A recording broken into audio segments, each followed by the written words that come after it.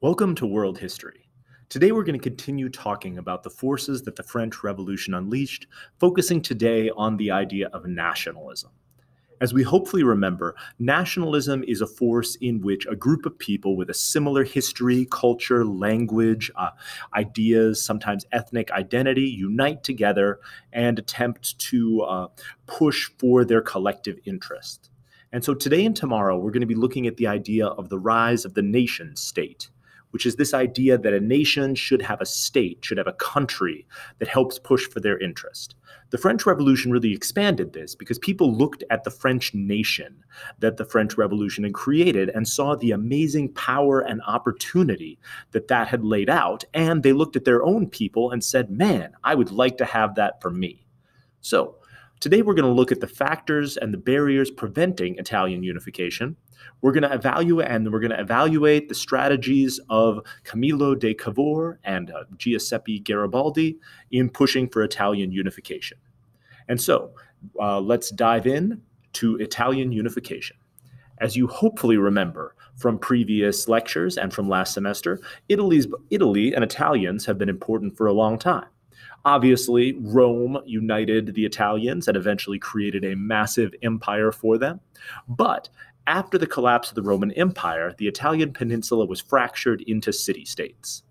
These competing city-states were responsible for some of the amazing accomplishments of the Renaissance, but as we talked about in absolutism, as countries and kings grew more powerful, the fact that these city-states were so isolated and fragmented made them easy prey for the growing kingdoms like Austria and Spain, as these larger, more powerful nations started to take over. And so Italy was carved up by a bunch of different empires, and of course these empires had no interest in the Italians uniting together because they were much more interested in keeping control over those areas.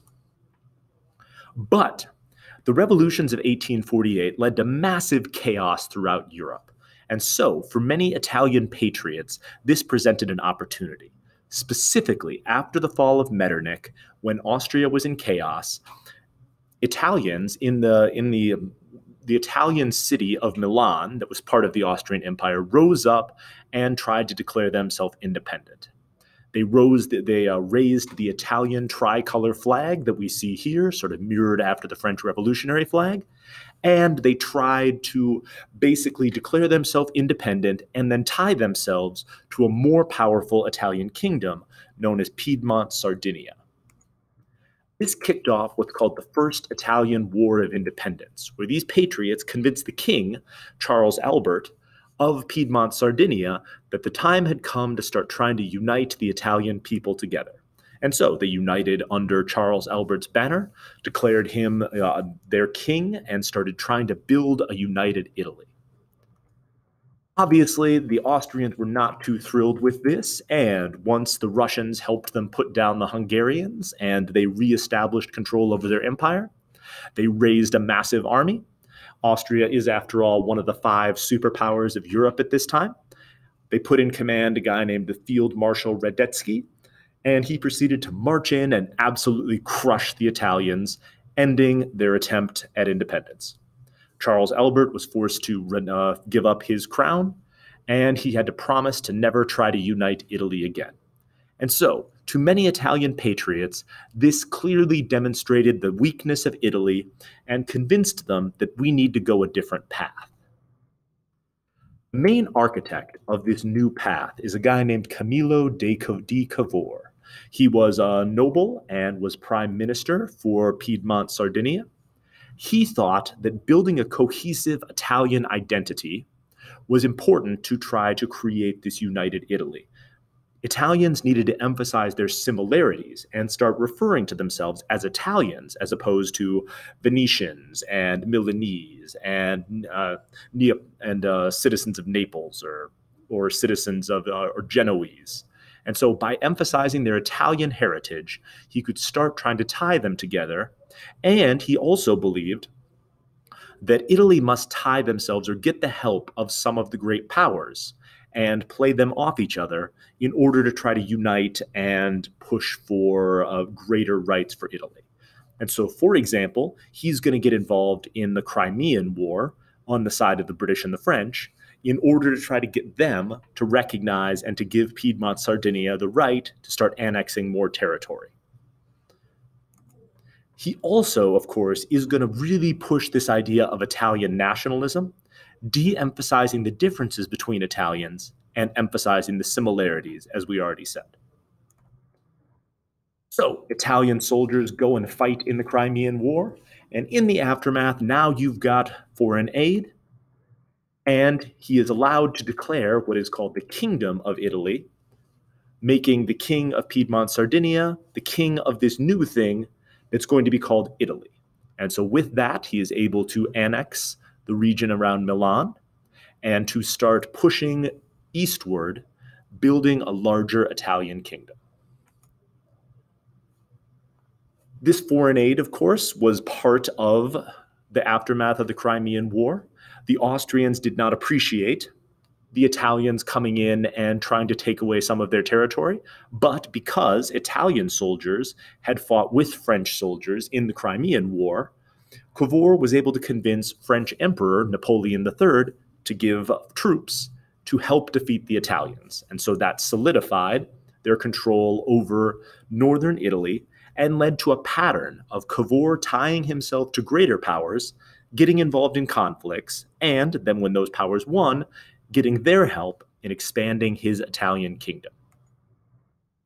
Another example of this is that after the 7 Weeks' War, which we're going to talk about tomorrow, Piedmont Sardinia gives aid and partially distracts Austria as Prussia is crushing them in the 7 Weeks' War, and afterwards gets permission to annex the city and region of Venetia and the city of Venice, which helps complete the northern unification of Italy.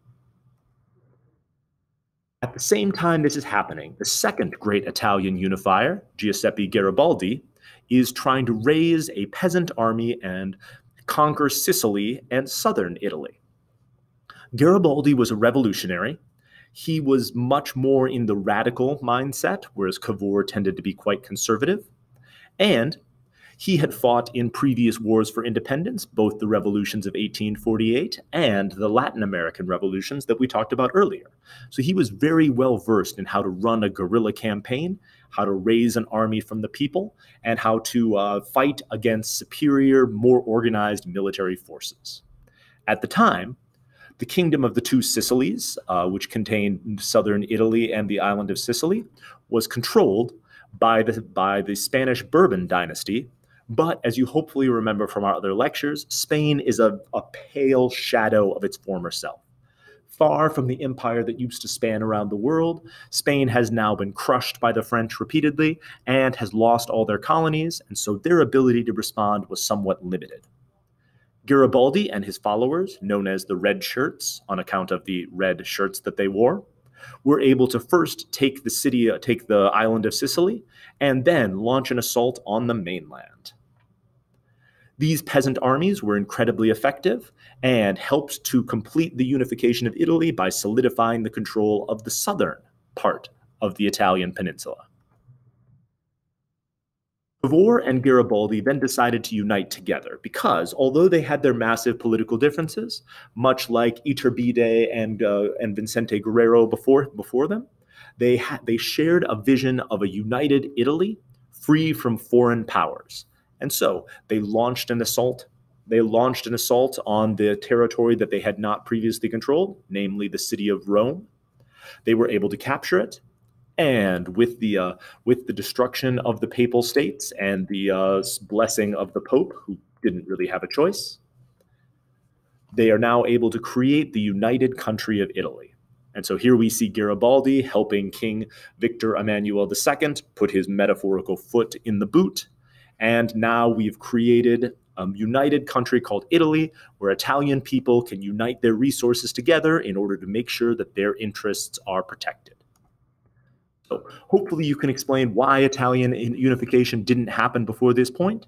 And then, of course, your other assignment is to compare the strategies of Cavour and Garibaldi, noting the various strengths and weaknesses of this strategy, and coming to a conclusion on who you think was the most influential.